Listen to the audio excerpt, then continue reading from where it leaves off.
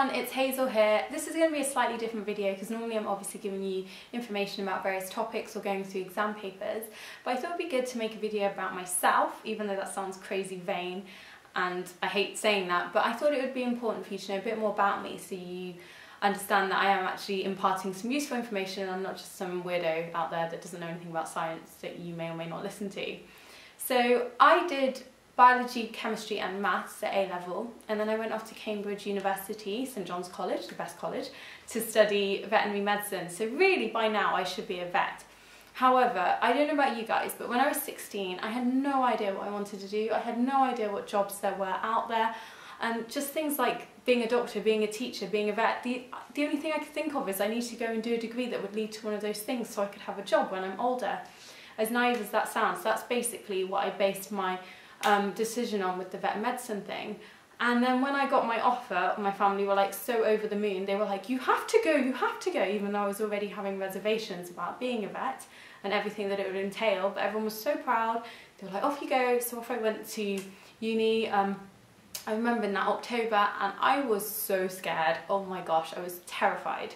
Anyway, I started my degree and I soon realised that being a vet wasn't for me, but luckily at Cambridge they break the degree down, so you have a 6-year course, but they break it down into your undergraduate degree and then your clinical years, which is when you actually focus on becoming a vet. So what I actually did instead was a 3-year more general science degree, which was more akin to the natural sciences degree at Cambridge. This is getting too detailed, but effectively I did a load of science at uni.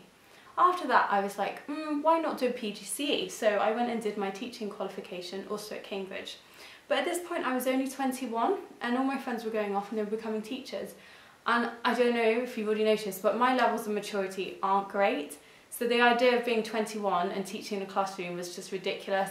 I was still like a massive child myself, telling people off for swearing when I swear all the time. It just felt really wrong.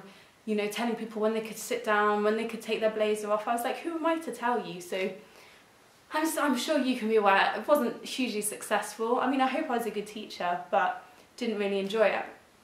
After that, I did lots of other things. I worked at a butcher's, for one, called the Ginger Pig in London. It's amazing. So if you ever want some amazing meat, go to the Ginger Pig. I also worked in TV as a production assistant and a runner. So that's when you kind of do all the fetching and carrying and looking after the cast or looking after the people that are working on TV. It was a really interesting job and I got to travel. Also did some presenting. I went to Ghana and presented a documentary about growing cocoa, so that was amazing. But I never feel pressured, guys, to like pick a career and be like set to it and like go for that for the next 50 years. It's so hard to know when you're young what you want to do, and the point is you can always change. And God, I've had so many jobs I can't explain. I can't even remember all my jobs. I'm just trying to think of them now. But no, I've had loads of jobs and never feel pressured to pick one specific job and follow a particular path, because you're always finding out stuff about yourself. And so what I did after I worked in TV, I found that the work was a bit too unreliable and I was desperate for some day-to-day contact, day-to-day work.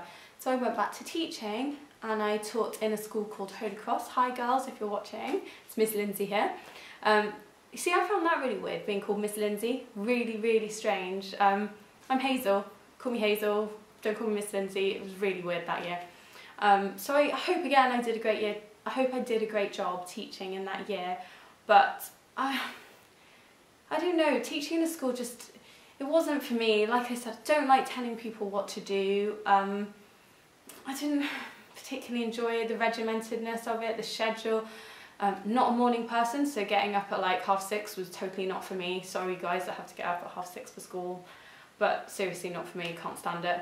And then someone asked me to tutor them and I was like, well, why not? I loved, the thing I did love about school is getting to know people and getting to know the kids, but the thing is, you never get to know people as much as you want because you're very much the teacher role, they're very much the student role and you have to discipline them, blah, blah, blah.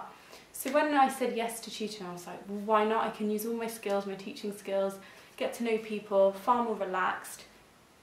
Get to be my own boss, which to be honest for me is really great. I don't like being told what to do, I'm really bad at it actually. So it works much better this way. So I started tutoring this person and then they recommended me to someone else and they recommended me to someone else. And then gradually I just grew this massive client list and I realised I could turn it into a full-time job. So that's what I did. I hope this isn't really boring. Oh well, I'm sure someone will tell me down below in the comments if it is. So I turned it into a full-time job, which is what I do now. I literally work full-time as a private tutor, going to people's houses, teaching science and a bit of maths when I feel like it, which isn't that often. And then a friend said, well, if you're doing all your tutorials to people after school, why don't you do some on YouTube? And then that can support all the kids you already teach, and it can support people who don't have tutors or need that extra bit of help, guidance. And that's where Science with Hazel came about. I am a qualified teacher, so for the people that are telling me that I should teach as a job, thank you, but I've already done that, not doing it again. And yeah, I hope you do find my videos useful, and if there's a new direction you think I should take, because I realise that it is quite dry just going through topics, exam questions. If you like this sort of thing, let me know in the comments below, and I'll be back soon. Bye guys. By the way, my boyfriend said I shouldn't make this video now because I had 4 of my wisdom teeth out last week, which was horrendous, and as someone who eats all the time, like my #1 love in life is eating, having a wisdom tooth out is a nightmare. And he told me I shouldn't film this video because my face is still quite swollen at the bottom, and he said I'd feel self-conscious.